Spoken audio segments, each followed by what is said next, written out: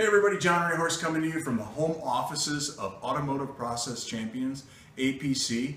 I'm here with my good friend and business partner, Mike Quentin Tarantino Paradise, and we're going to bring you the next video in the What's Important Now W.I.N video series. You know, a couple of times over the last few months, we've mentioned our full disclosure meet and greet. And there's a lot of people that talk about that in the automotive training industry, and we kind of want to give you our spin on it.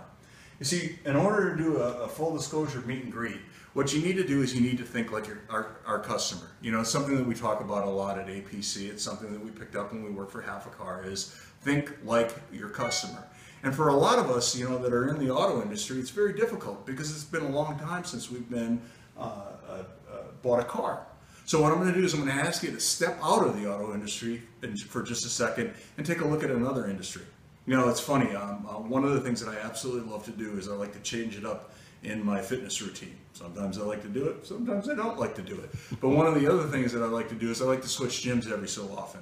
All right, and one of the things that drives me crazy when you walk into a gym, especially a chain place, is that they like to take you immediately on a tour. All right. Now, I belong to a few gyms. I know what the aerobics room is. I know what the free weight room is. But, you know, some guy in spandex is going to walk me through the entire thing because they're building value, right? And the entire time in my head is like, dude, what's it going to cost for me to be a member of this gym on a month-to-month basis? You know, a lot of our customers that come into the dealership are the exact same way. They've spent hours and hours and hours researching the vehicle that they're interested in, and quite frankly, they probably know more than most of our salespeople. But we know in order for us to build a consulting relationship that we need to take control of the situation a little bit, and we need to get out and we need to take a look at their car.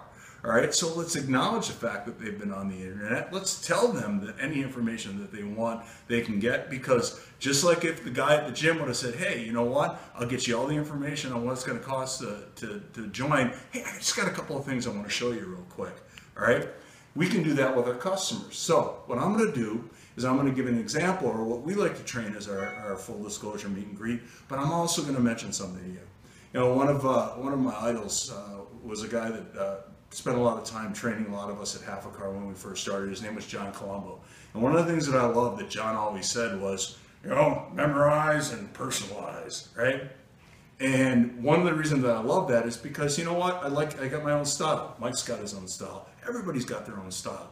You need to put the elements of the meet and greet into the meet and greet, and then you need to be able to go out there and do it in the way that you feel most comfortable. Because you know what, if you can't do it the way that I do it, I tend to be a little bit more jumping around type of person than your average guy.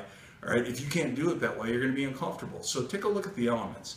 I'm going to role play with Mike real quick. I'm going to pretend like he's walking into my dealership, and you know what, then we'll wrap it up. So, welcome to Dorsch Ford. My name is John. Yours is?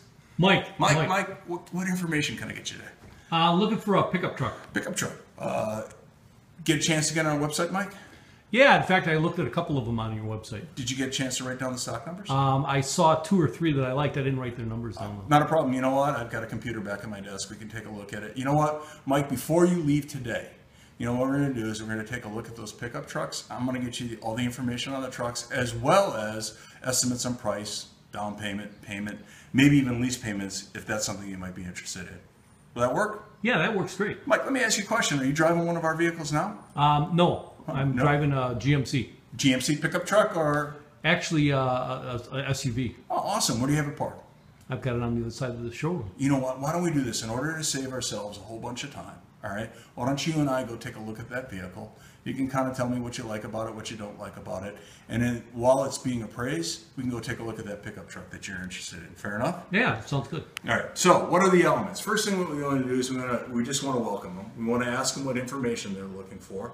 All right, we want to take the pressure off and say, hey, you know what, before you leave today, why do I say that? Because I'm just telling them, Mike, I'm not going to twist your arm. We all know that we're going to try to sell them a car, but I'm not going to twist your arm. And then I'm going to tell them, Mike, you know what? I understand that you've done a ton of research, and I'm going to provide you with that payment. We just got a couple extra steps to go through before we do it.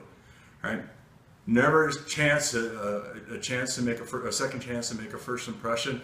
Let's lead with the right foot. Let's memorize and let's personalize, and let's use that full disclosure meet and greet.